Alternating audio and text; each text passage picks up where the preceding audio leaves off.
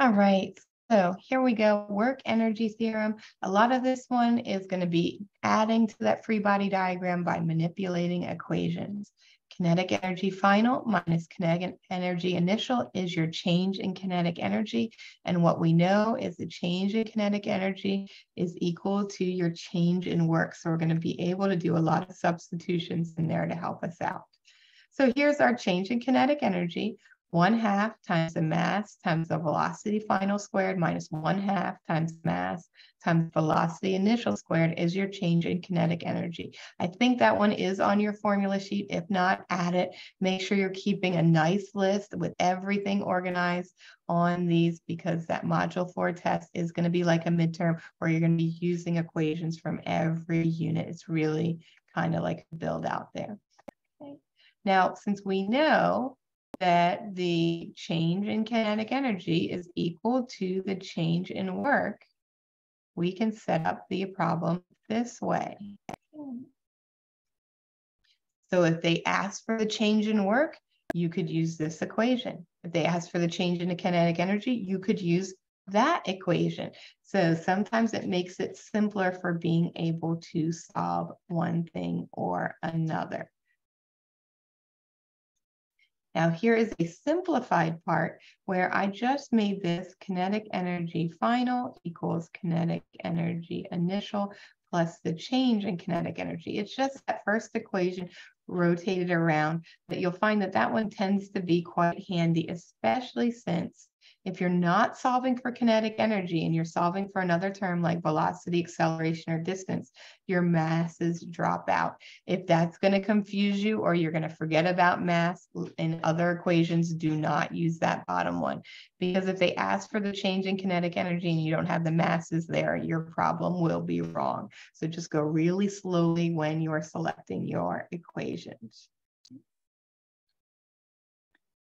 All right, an accident scene on a level road, skid marked to be 100 meters. That's our distance in the X. Notice a level road, no circles, no hills. So that's going to be really helpful for our solving. Coefficient of friction is 0.18. What was the maximum speed? So before you do the free body diagram, picture that.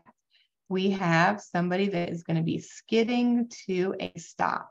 So my velocity final is going to be 0 meters per second. My maximum speed is what happens right before they started skidding. So I'm going to be solving for velocity initial. Keep that frame of reference. I'm going to do that free body diagram. What can I get rid of on this free body diagram? I'm not going to have a force applied. I'm not adding any pressure. What do I know about the distance in the y? Your force of normal is going to equal your force of gravity. And in the X direction, I'm only going to have one force, the friction force. And you're like, wait, where did you get that equation? Because I skipped a step. Force of friction equals mu times the force of normal. I know force of normal is mg, so I just did that substitution directly. Feel free, if you're comfortable with that, to do that. If not, then go back, use the equation sheet every time to start to make sure you don't make any silly mistakes on it. Right? So you can do that either way. We know the force of friction is the only force.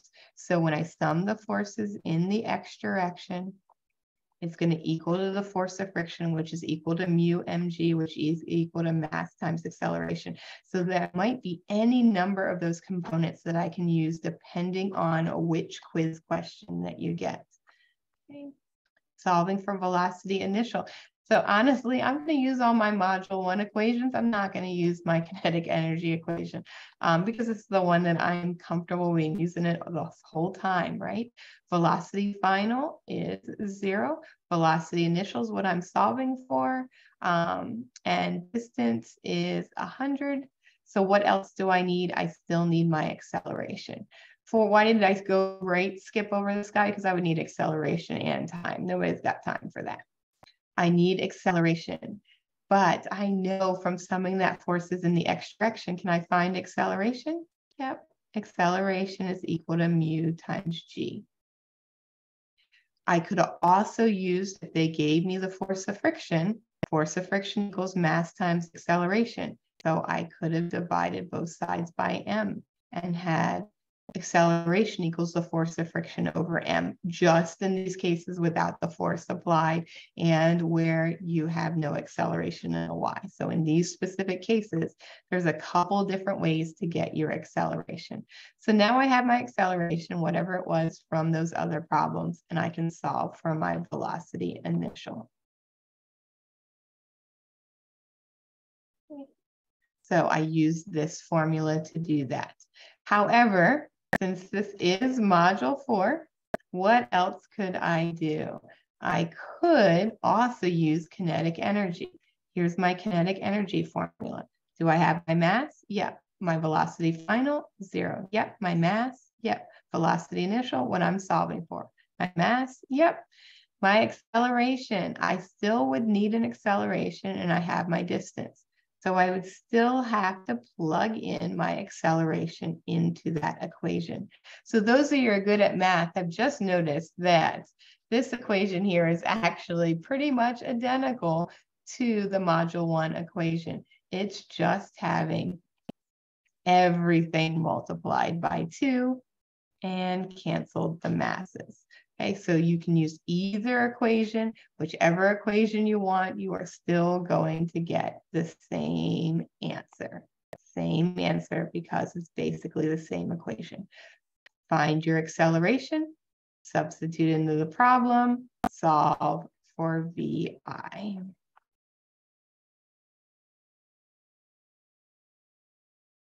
What do we got here? 50 kilogram object, that's our mass. Horizontal surface is 30.9. This is not our force in normal. Let's read back. The kinetic friction force between the object and the horizontal surface. So it's just written really, really weird, but that's just the force of friction. It's just a moving friction because they are sliding at the time. Okay. The initial speed, velocity initial. Okay. And friction is the only force that's a really nice one. It means it's going to be very similar to the last one. No force applied. So that's going to be helpful. What distance will it slide before coming to a stop? So in this time, we're going to be solving for the distance to see what the ramp is as opposed to starting for the speed. What does it say? I only have velocity initial. Let me go back and read. Coming to a stop, velocity final equals 0. So again, module one, have that help you out for faster. Set up your free body diagram. Force of gravity equals force of normal, no force applied. Force of friction, in this case, the force of friction is 30.2. So mu times m times g equals 30.2, which also equals mass times acceleration. Lots of little things there depending on what the particular problem wants you to solve for. Okay, we're solving for D here. So I, again, am going to look at this equation that I had before. I'm using this one because I just find it simpler with the less of the fractions to type in the calculator. Velocity final, that's a 0. Velocity initial, 12.2. Don't forget to square it. To a change in distance. So change in distance is what I'm solving for. Guess what? I'm going to need that A again. Hey, they gave me the friction force. Friction force is equal to mass times acceleration. So there's 2 ways you can do it. 30.2 equals mass times the acceleration. Or if you want to do it more so that it relates to the last problem we did, force of friction equals mu mg.